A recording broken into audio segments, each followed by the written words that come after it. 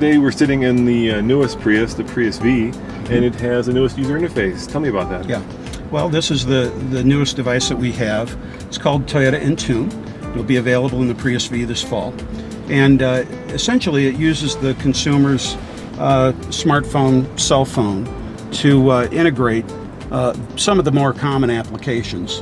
In this case, we're showing Bing, we're showing Pandora, we have iHeartRadio and some of the other models. And the whole point of this is that we want to make sure that we have a seamless integration that helps the customer drive, but doesn't promote distracted driving.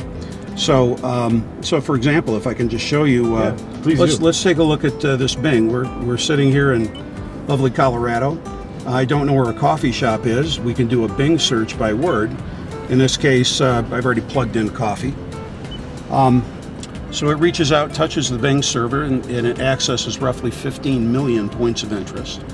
It finds the best match for our location and then gives you a selection of where you could go for a local coffee shop. When you Starbucks, yeah. Starbucks, any of the other ones. You can either call them or plot it right into their navigation system. So if you were to put start, it would tell you how to get there, basically. The navigation system would drive you right there. That's correct. That's pretty cool. Yeah, so it will overlay. In addition, you still have all the other points of interest that are in the vehicle itself. It provides two databases for where you can start to search for specific points. I believe you said that internally, what comes with the car is maybe 1 million points of interest, but with roughly Bing, on model to model, yeah. You've got 15 million because you've got the whole internet, basically. Right. Plus the other benefit is that as Bing expands their points of interest, obviously, it gets more and more accurate and a lot deeper.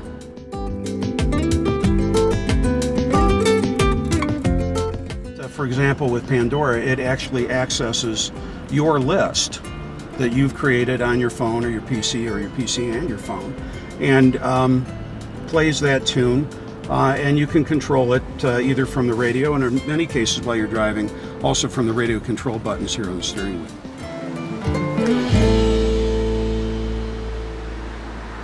What about the other features on here? You have, I take it, stocks and weather and traffic. Is there anything else I'm missing? What else, if I go back to the apps, what other things are on there? Oops, well, we lost the screen. That's okay. It's there you go. We go back. We have stocks. We have sports. We have weather.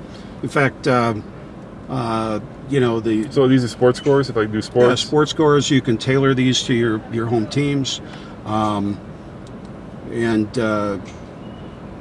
you know, stocks. Same thing. You can come up with a list. So you can, let's say I'm a big Broncos fan. Since we're here in Colorado, I pick NFL. That's right. Actually, they're not playing right now, so it's probably a bad time to pick the Broncos. Well, let's hope that there's a preseason. Schedule not available. Let's go back. That's right. Yeah. But, you know, for example, here. How about if we do Major League Baseball? Major League Baseball. Let's figure out the Rockies. Let's see how they're doing. That's right. All right. Oh, there you go. So it'll give you a list of the sports scores, but also you should be able to go and take a look at the schedule and see what's coming up.